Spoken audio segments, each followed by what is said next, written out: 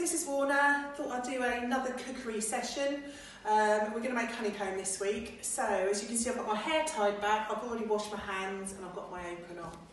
Okay, the ingredients we need are 3 easy ingredients, which hopefully you'll have in your cupboard.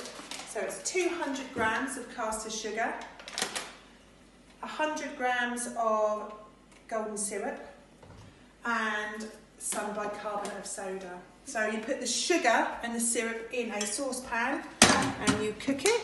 I've been cooking this a little bit anyway. So once it starts getting golden and a little bit runny, you can have a look in here. Okay, once that happens, it is bubbling up now. Once it goes like a caramel colour, like it has now, we take it off the heat. We then put some bicarbonate of soda in, and you get a whisk, and you whisk it really, really fast. Okay, so that's what we're doing, keep whisking it. You get a tray ready and just put some greaseproof paper on it. And then once you've whisked it in, you can see it's all gone fluffy. You pour it in, might be easy to get a spoon again. So pour it all in, you can see it's all gone a bit fluffy. Okay?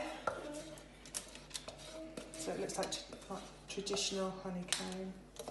Once you've put it in the tray, you need to leave it probably for an hour and it'll go hard. There we go.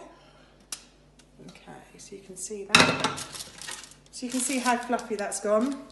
So you just need to leave it to cool. Once it's cooled, you can break it up into small pieces and it tastes really nice. So it'd be lovely if you can make it, send some pictures in and see who can get the fluffiest honeycomb. Okay, see you soon. Take care. Bye.